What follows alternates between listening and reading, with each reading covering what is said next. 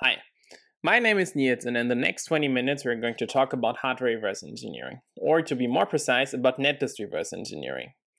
We're going to talk about how to get from something like this, an unstructured netlist that may contain thousands, hundreds, thousands, or even millions of gates, to something like this. For that we developed Dana, our universal data flow analysis tool. We're going to talk about how Dana works and what really cool things you can actually do with it, by showing how easily you can identify key registers in the OpenTitan, which is an open source SoC developed by Google and the Low Risk Initiative. So let's get started. And we're going to start with an overview of the hardware reverse engineering process in general and how to actually retrieve a netlist. Starting with an ASIC, we first have to decapsulate the chip, meaning removing the epoxy. Once we have the die, we can start the delayering and take an image of each layer and process these images by stitching them together and stacking all images. This entire process is extremely time-consuming and requires a lot of specialized equipment and know-how. But once this is done, we end up with a netlist and can start the analysis. Starting with an FPGA, we have to extract the bit stream from the device, which is usually stored in some non-volatile memory, and then convert the bit stream to a netlist. The bitstream itself is basically the netlist, but in some proprietary format. So the exact bitstream format has to be reversed and understood, which is usually a complex process as well. Once we have the netlist, one might think that we actually start with something like this, where we see all the module boundaries, see how different modules are connected to each other and what they do. But in reality, we start with something we like to call the sea of gates, a flattened netlist with no module boundaries or any higher level information available. As seen here, the netlist can be compared to a circuit diagram, where we can only see the gates and the connection between them. And since modern chips can have hundreds, thousands, or even millions of gates, understanding the netlist can be a complex process. Luckily, a netlist can be interpreted as a directed graph, where all gates are nodes and the signals and wires are the edges. This enables the usage of graph algorithms, which makes life for the reverse engineer usually a little bit easier. To sum up, the reverse engineering process consists of two phases. First, we have the netlist recovery, where we extract the netlist. We then go over to phase 2, where the actual netlist analysis takes place. Usually the netlist analysis is an intertwined process between automated processes and manual analysis. In our group, the entire netlist analysis is carried out in HEL, our netlist analysis framework, which we have been developing for over 4 years now. HEL passes netlists of arbitrary sources, for example FPGAs or ASICs, into a graph-based netlist representation and provides the necessary built-in tools for traversal and analysis of the included gates and nets. When we first started to develop HEL, we envisioned HEL to become the hardware reverse engineering equivalent of tools like IDA Pro or DIDA used in software reverse engineering. HEL provides a graphical user interface to assist the reverse engineering process and already comes with quite a few plugins to further investigate the netlist. The core itself is written in highly optimized C++, and HEL is available open source on GitHub. Now let's get to the interesting part of this talk, Dana, which is our publication at CHASS 2020. This work has been conducted by Nils Albartus, Max Hoffmann, Sebastian Temme, Leonid Azriel, and Christof Paar. In Dana, we start with the unprocessed sea of gates. The general goal of Dana is to recover high-level registers. This helps the reverse engineer to get a better overview of the netlist at hand and provides first clues and indications. For the register recovery, Dana provides two modes: the normal mode and the steered mode. Both of them run completely automated and require no user input. In steered mode, the reverse engineer can incorporate a priori information to assist the tool. In this case, the expected size of registers. For example, if the reverse engineer knows that the netlist at hand is an AES-128, the reverse engineer would expect to find 128-bit registers for at least the state and key. In this mode, Dana will internally give higher priority to registers of the size in the process. Furthermore, with the output of Dana, graphs can easily be generated. At the end of this talk, we will show that just by analyzing the flow of data, a lot of valuable information can already be revealed. When we first started to work on Dana, we saw a lot of problems with previous works in the area of netlist reverse engineering. The probably biggest problem of all is that no up-to-date benchmarks are available. A 35-year-old benchmark suite, ISCAS85, is still the most popular benchmark. It is purely combinational, meaning no flip-flops or other sequential elements are even present in the netlist, which makes it absolutely not contemporary. Secondly, most works have poor evaluation methods, which are often incomplete or biased. Another thing that we often saw are magic values, which even when changed the slightest, have a huge effect on the outcome of the regarding method.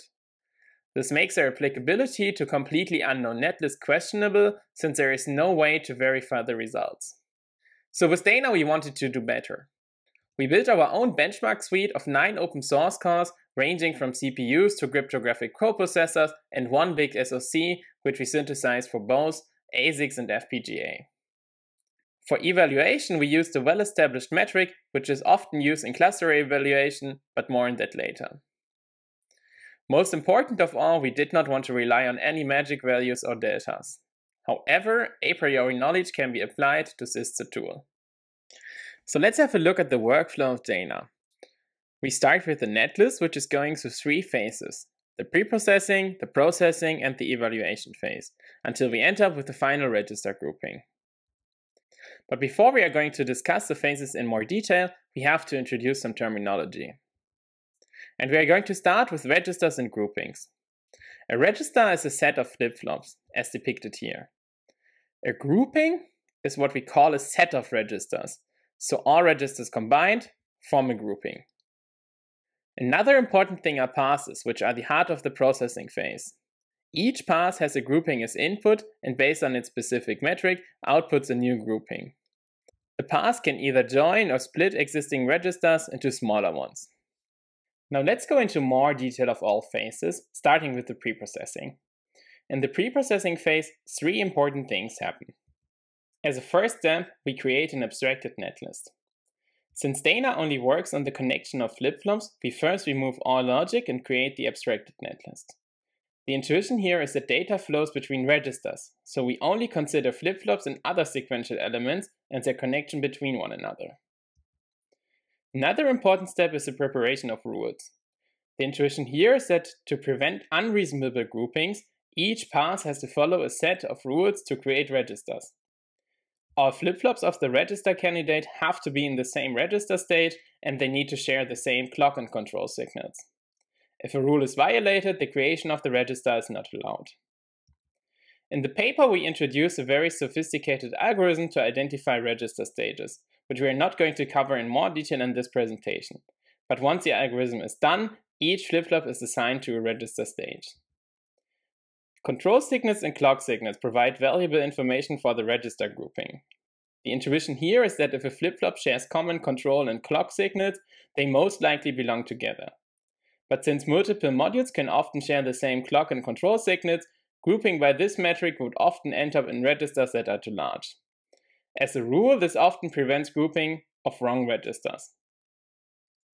All information about clock and control signals are cached for faster lookups, since these informations are often queried by the passes. In the processing phase, Dana combines 9 metrics that process structural and control information while abiding to set rules. These metrics are combined with each other to create groupings. To get a better understanding of how the processing phase works, we are going to go through this step by step with the help of an example. This netlist has of course already undergone the preprocessing, so all logic has been removed. In the initial grouping, all flip-flops are in their own register group. This grouping is now going to be input to all passes. Pass 1 may now recognize that these flip-flops belong together and create a register of these 3 flip-flops based on its internal metric. The output of pass 1 is given to pass 2. Pass 2 now creates new registers based on the output of pass 1, again depending on its own internal metric. Pass 2 may decide that these 2 flip-flops belong together and creates a new register, and maybe also these 2. We end up with a grouping that may look like this, but we end up with many more groupings from all different pass combinations that we are going to store and process later in the evaluation phase. All registers that were just created in the processing phase are now passed to the evaluation phase. The evaluation phase now condenses all information into a single grouping with the help of a specialized majority voting where the data decides the final output. The intuition here is that registers that were identified by a majority of passes are most likely correct. In the normal, simple majority voting, we sort all unique register candidates by how often they occur. We then choose from the top of the list the best register and remove all candidates that share any flip-flops with it. We repeat the process until no more candidates remain and all flip-flops are assigned to a register. But this normal majority voting has various drawbacks that make it not suitable for Dana. One problem that we observed is that registers often had similar number of votes with insignificant differences. We had to find a way to automatically decide on the register that is the best for the choice of the remaining registers. To be more precise, we wanted to avoid fragmentation. In general, a flip-flop can only be part of one register. Now if a candidate is selected, the remaining candidates have to be filtered. Thus, a bad choice may result in many small registers, which is equal to a high fragmentation. Furthermore, the normal majority voting cannot make use of the a priori knowledge. The solution here is to give priority to specific candidates. First of all, registers that match our a priori knowledge, and secondly, registers that result in a minimum fragmentation of the remaining candidates. Without going into much more detail, we implemented a specialized majority voting that considers both of these factors, which actually prioritizes data flow. Since data flows between bigger registers, we prioritize registers that prevent the creation of small registers, in this case under 8-bit, since they typically carry control signals. The exact details regarding the implementation can be found in the paper. Once the evaluation phase outputs a single condensed grouping, we compare the grouping to the previous one. If new registers have been created, we set the current grouping as a new initial grouping in the processing phase and repeat the process until no more changes occur. Dana then outputs a final register grouping. The output of Dana can now easily be used to generate data flow graphs. Remember that we wanted to structure the sea of gates. Since this is now done due to the recovery of high-level registers by Dana, we can now take care of the graph generation. In the data flow graph on the right, the arrows indicate data flow, which in the netlist itself is implemented in the logic, meaning there exists a way to get from one register to another through combinational gates. All boxes represent registers of a specific size that were recovered by Dana. Let's talk a little bit more about the steered mode, which is a very powerful feature of Dana. In this example, we analyzed a completely unrolled DES core with the help of Dana. Dana groups the 56-bit key register and the two 32-bit halves of the state register into a 120-bit register. Of course, this is not wrong since all 16 round registers are correctly identified, but this might not be what a reverse engineer expects to find when analyzing a DES core. Here we would expect to find registers of 56-bit for the key and two 32-bit registers for the round states. If we now use the steered mode and instruct Dana to give a higher priority to register of this size, we end up with this graph. The great thing about this is that a reverse engineer can now easily distinguish between key and round registers and even recognize the unique file structure of the DES. In our experiments, we observed similar behavior for the AS128. Here in normal mode, Dana recovers 256-bit registers for each round and merging again state and key. Using steered mode, we found the 228-bit registers cleanly separated. Now let's get to the evaluation. As already mentioned in the beginning, we created our own benchmark suite with cores from OpenCores and GitHub. We used a wide variety of designs ranging from 5 cryptographic cores to 3 CPUs and one real-world-like SoC, namely the OpenTitan, which is developed by the Low Risk Initiative with supporting industry partners like Google and Western Digital. To show that Dana is actually technology agnostic, we synthesized all cores for both FPGA and ASICs. In general, the functionality of Dana can be seen as some form of clustering, since flip-flops are grouped into registers. So we had a look at how clustering methods are evaluated and noticed that clustering evaluation methods compare a given output to a ground truth. For the generation of the ground truth, we kept all human readable names in the netlist. For example, these are the 128 flip-flops of the state register of round 1 of the AES-128, which are automatically assigned to the same register as we would expect Dana to recover this. Of course, the names were not used by Dana itself. To evaluate our findings, we mainly relied on the NMI, a statistical measurement often used in cluster evaluation. The NMI is influenced by several characteristics, including cluster sizes and coverage of the ground truth. A value closer to 0 means that the cluster is worse of the ground truth, while an NMI of 1 indicates a perfect result. Another valuable measurement is purity, since it's a very simple and transparent evaluation measure. Here we measure how pure cluster grouping is. For example, if there are flip-flops that actually belong to different registers in one clustering group, the purity is low. Thus, a high purity is desirable, but if each flip-flop is in its own cluster, the purity is 1. Purity alone is not a reliant measure, but combined with NMI provides valuable information. When we evaluated our cores, we discovered that most of our results had an NMI over 0.9, which is close to a perfect recovery. We also observed that applying a priori knowledge almost always results in a higher NMI and thus in an even better recovery of registers. Dana has a short runtime and finishes in a matter of minutes, even on a standard laptop. When we had to look at bad NMIs, like for the SHA-3 in normal mode, we discovered that a bad NMI does not necessarily mean that the result is bad.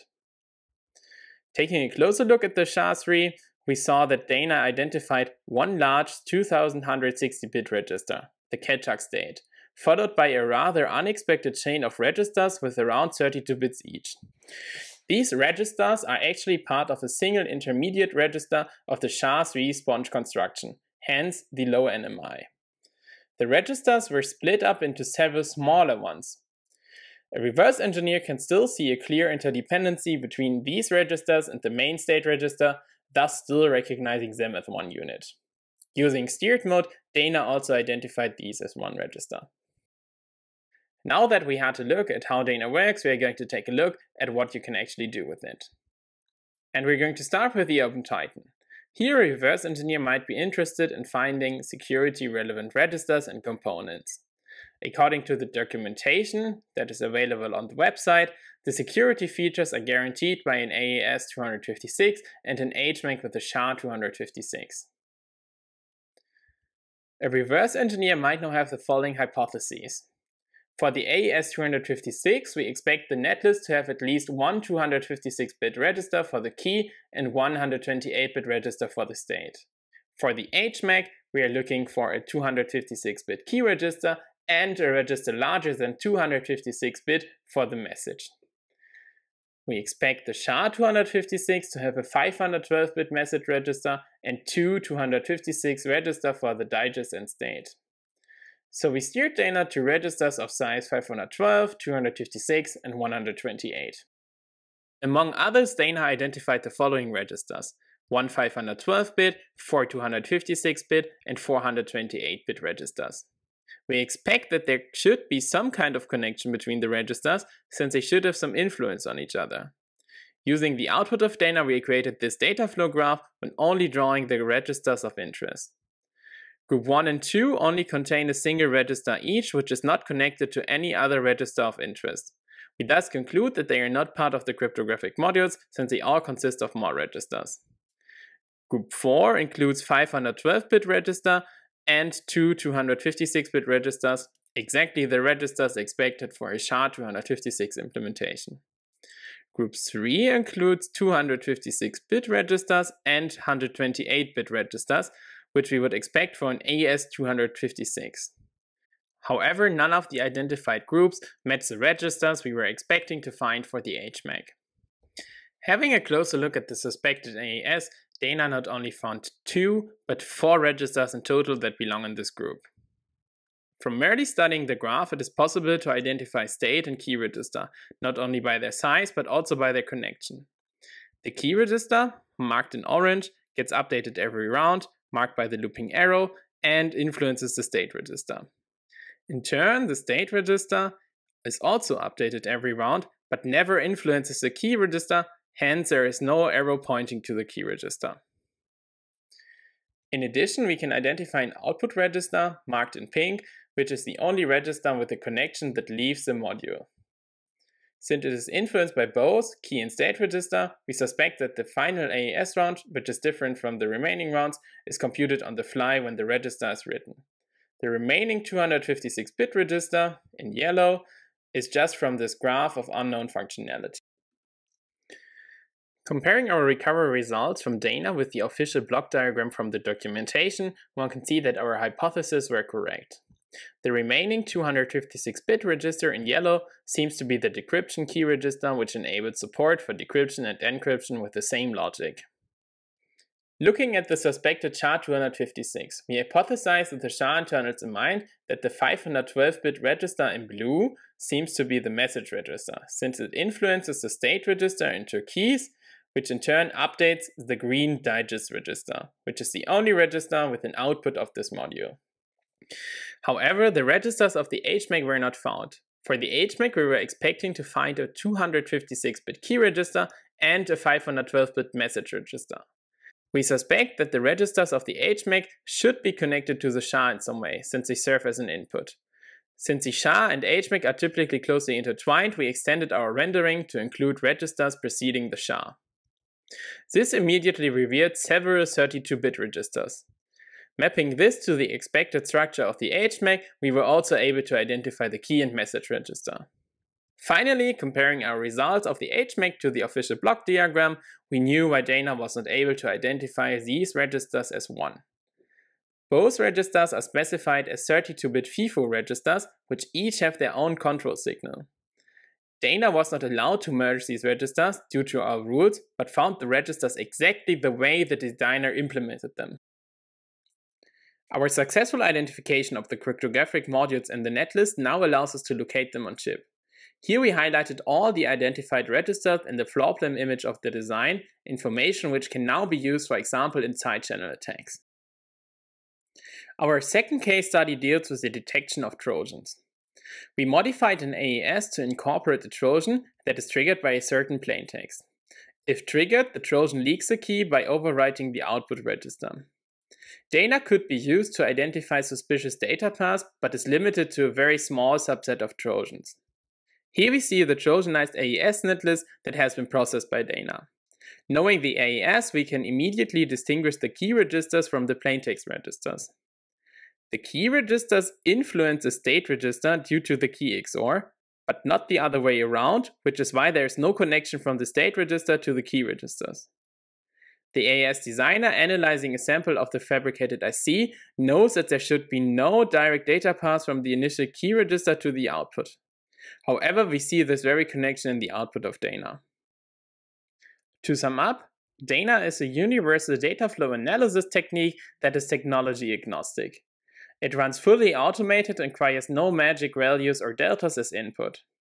In our evaluation and case studies, we showed an almost perfect recovery of registers in modern real-world designs. Dana is also fast and processes even large netlists in only a matter of minutes. Our results show that only by analyzing the data flow, a lot of valuable information can be revealed, which can massively aid the reverse engineering. We implemented Dana as a help plugin, which has been open sourced as well. Additionally, we also released all benchmarks that were used in this project. Thank you for your attention. I hope you enjoyed this talk.